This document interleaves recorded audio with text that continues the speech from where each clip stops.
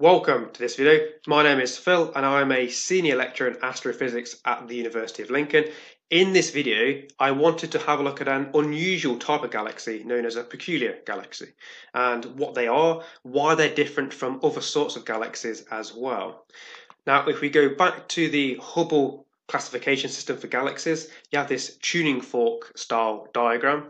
And on that, we have elliptical galaxies and we have spirals. Now, spirals actually sit to the right-hand side of this diagram, and they actually evolve right to left. So if you look on the upper right for the spirals, you can see SC. That would actually be a younger spiral galaxy than a SA, which is towards the left. So they actually evolve from right to left. And that's true for the top spirals, which are normal spirals, but also for the barred spirals, which is the bottom pathway there. They do the same thing. The difference is one has a bar and one does not. Now, spiral galaxies in general have gas. The younger they are, the more gas they have. And because of that, they undergo star formation. So galaxies like this will have stars forming in them still, or they will still also have lots of young blue stars. Blue stars are quite big, they don't last very long, so if you see blue stars in the galaxy, it generally means that they're quite young. So spiral galaxies typically have lots of gas, they will be undergoing star formation, and they'll have younger, bluer stars. As a spiral galaxy ages, then obviously the gas gets depleted, the stars begin to age, so it becomes a little bit redder, but as a rule, they will have gas, younger blue stars, and also star formation. Now, the ellipticals sit on the left-hand side of this Hubble classification diagram. These are mostly classified due to their shape. So you can get more spherical ones, which will be like E0 classification, and E7 would be more like a cigar shape or very elliptical. So it's purely down to really their shape and how we actually see them, how we classify an elliptical galaxy. Now, elliptical galaxies are quite featureless. They don't have those interesting looking spiral arms like a spiral galaxy.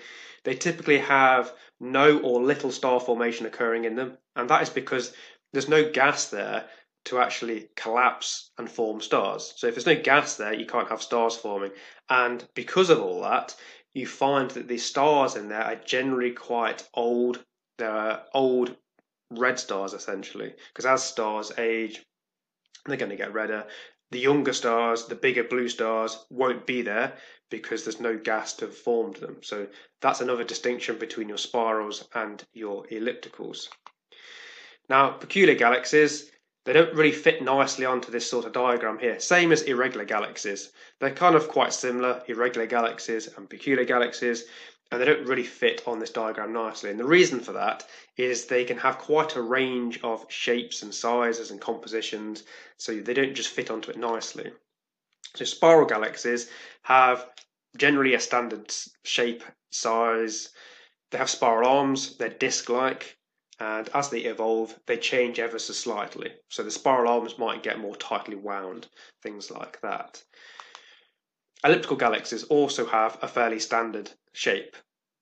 They are elliptical or more spherical, they don't have spiral arms, and you can classify them relatively easily. So again, they have a particularly easy to classify shape, I suppose. They have a standard shape. Now, peculiar galaxies can have any sort of shape, really. And it's very difficult to give them a classification. So you couldn't just say, oh, this one's like an L shape or a C shape. There could be anything, really. So it becomes very difficult to give them a classification to fit nicely onto that diagram there, because there can be a range of shapes, sizes, compositions, really, which is not quite the same as your spirals and your ellipticals. Now, there are two groups of peculiar galaxies. You can have active ones and interacting ones. Now, the active ones are when they actually have a supermassive black hole in their center, which is actually active. And that is outputting a significant amount of energy, which makes the entire galaxy very energetic. So we would classify those as active. It's actually called a AGN, which is an active galactic nuclei. And then the second group are interacting ones. So these are ones where you've got multiple galaxies either colliding with each other, merging, or they are gravitationally distorting one another through their enormous tides. So again, that changes their shape. Now, the interacting one you've got here, so these are images taken of galaxies or groups of galaxies that are in the process of actually colliding and merging, or at least gravitationally distorting each other. And you can see that their shape deviates away from the normal spiral shape. So these are spiral galaxies here, or at least they were originally, and they've been distorted from that standard shape. That's why they're going to not have a fairly standard shape anyway. And as they evolve, it's going to change again. So as they get closer and closer and collide, that distorted shape changes still again, really. Now we know from galaxy formation that they actually form from collisions, or at least one known formation mechanism or process or theory actually is that smaller spirals and dwarf galaxies will collide. They make slightly bigger spiral galaxies, and then they grow into the bigger spiral galaxies, kind of a little bit like the Milky Way and bigger. And over time, they will actually form your elliptical galaxies. So galaxy collisions from this sort of process is a known thing, so we know we're going to expect to find these. And some more examples, likely taken by Hubble this time actually. You can see the range of different shapes there, and also different colours. And I mentioned at the beginning about spiral galaxies having bright blue stars. Quite a few of these have got a lot of bright blue regions in there. That means they've actually got a sudden increase in star formations. They've got lots of young blue stars. And the collision of galaxies can actually drive a sudden increase in star formation. So you might find these might be like starburst galaxies. They've got a sudden increase in star formation. Now, collisions are going to be common in galaxy clusters. And if you zoom out from a galaxy, now a galaxy is quite big, but if you zoom out further than that, then galaxies typically reside in clusters and superclusters that can have an enormous amount of individual galaxies in. And this is one such cluster you can see here.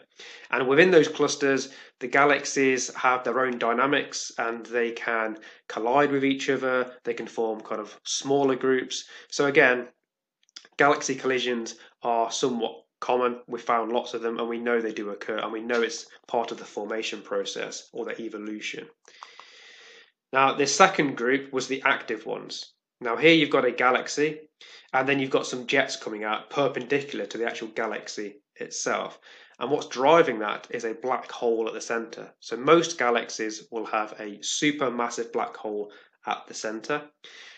Not all of them are active. So the Milky Way has one right at the center, but it's not particularly active at the moment. But if you throw a load of material at it, then that will fall onto the black hole.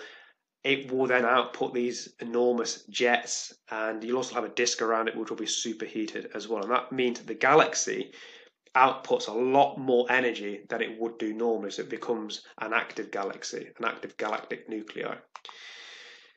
So, and again, zoomed in a little bit more, you can see where the arrow is pointing at the center. That's where the black hole would be. Now, we can't really see the supermassive black hole, but we can see how it interacts with material around it.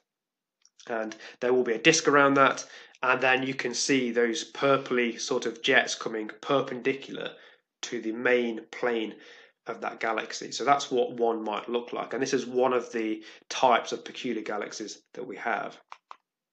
So if we zoomed in a little bit more to a black hole that had, well, was basically active, I should say, you'll see one of these disks. Now that's not an image of a disk, that's a artistic representation of what it might look like.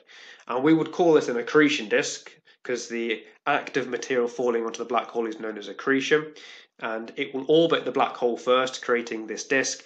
As it does so, it will get superheated. So the disk will actually be emitting its own energy, so it'll be very hot. But then as it falls onto the black hole, some of it gets ejected as these really powerful jets, which are perpendicular to the actual disk itself. And that's what we see. And those jets can be considerably bigger than the actual galaxy itself. So you can begin to see how one of these active galaxies is going to be outputting an enormous amount of energy compared to one that has a dormant black hole at its center. Now, why does it become active? Well, when galaxies merge and collide, a lot of the material ends up being sent towards the black hole in the center. So you get a sudden increase of material that falls onto the black hole. That then can initiate it or start it to become active. So if you see a active galactic nuclei or a galaxy that is active with these powerful jets, it most likely went through a collision or a merger at some point in its past. So this one here, or any of the ones we see with jets, it's quite possible that it has had one of these merging events. Even if the galaxy looks normal, it might look like a normal spiral, but it's got these jets, it's quite possible that it's had a merging event. And it might be that the galaxy that collided with it was quite small, so it didn't gravitationally distort or destroy the main galaxy. So it left the features kind of the same, but it still sent material into the black hole to drive these powerful jets. So thank you for watching.